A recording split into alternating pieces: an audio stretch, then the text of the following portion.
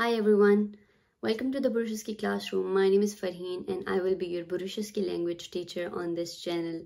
I wanted to do this brief video today talking about Burushaski language, some of its main features and also introducing myself. So let's just jump in. Burushaski is classified as an isolated language, which means that it does not have its origins or linguistic affiliations or any kind of relationship to any other language, or at least it is not proven that it is related to any other language historically or originally. It is spoken in Gilgit-Baltistan, like different valleys of Gilgit-Baltistan, which is a region in North Pakistan. It is spoken in Hunza Valley, it is spoken in Nagar Valley, it is also spoken in Yasin Valley, though their dialects differ from each other. Okay, so one of the main features that I want to talk about is that Burushaski is a spoken language rather than a written language.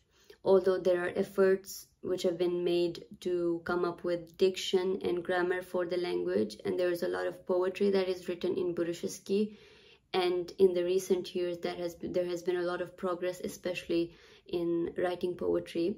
However, like I said, it's historically a spoken language, so there are some main features that I will be talking about of a spoken language which are very important for our lessons going forward, because we will be mainly relying on everyday phrases and vocabulary when we learn the language going further.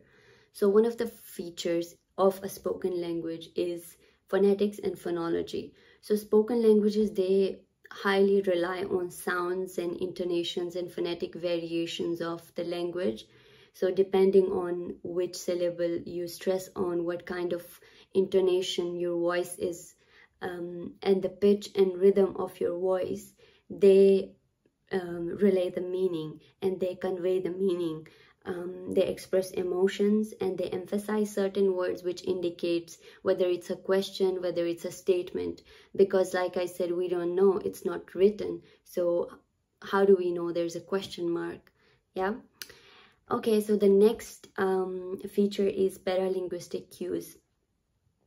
So it also employs like non-verbal cues, which means that your facial expressions, your gestures, your body language, your eye contact, and the tone of your voice, as I said before, they all contribute to conveying the meaning. And then it has non-standard grammar and informality.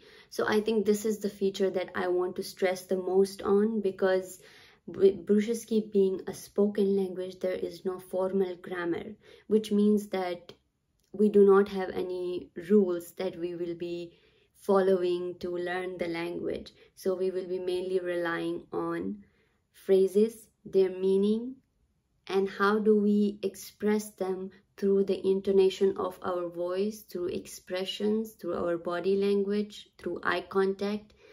So the non-standard grammar means that it exhibits a more relaxed and informal grammar. But having said that, relaxed does not mean that there are no rules. There are rules, but they are not written.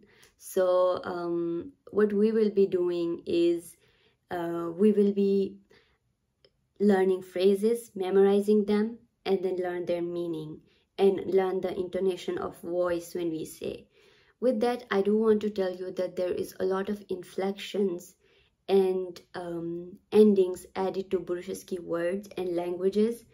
So it just adapts to the context depending on okay, so with that, I do want to also talk about the influence of contact languages on Burushaski. So due to the geographical location of these three valleys that I mentioned, due to their geographical and historical interactions, Burushaski has been influenced by different languages, like neighboring languages, which include Persian, Urdu, Wakhi, English now. So you will see that when we will learn Burushaski going ahead, you will see that there's a lot of influence of English and Urdu, because we use a lot of Urdu words and English words when speaking in Burushaski. We do not entirely use Burushaski vocabulary even when we are communicating with someone in Burushaski, and we are both Burushaski speakers. So you will see that there is a huge influence of contact languages on Burushaski. And with that, you will see that Burushaski is very unique and a fascinating language with lots of inflections, lots of endings added to words and phrases, and with no formal grammatical rules. And it has intrigued like many linguists for years, and hopefully you will enjoy this journey with me, and I hope to try my best to teach you Burushaski as much as I can. And if you have any specific ideas that I should incorporate in my lessons, please comment below on my video and share with your friends, subscribe and like my video. Thank you.